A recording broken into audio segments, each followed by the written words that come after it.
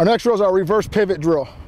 Anything hit to my left as a right-handed thrower, I should reverse pivot and hurry up and get that ball back in so I can keep that runner off second base.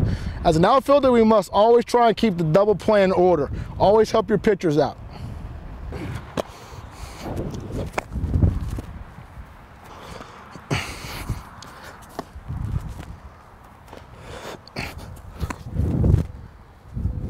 If you're somebody who knows that you don't have great balance, this is the pivot that you can use.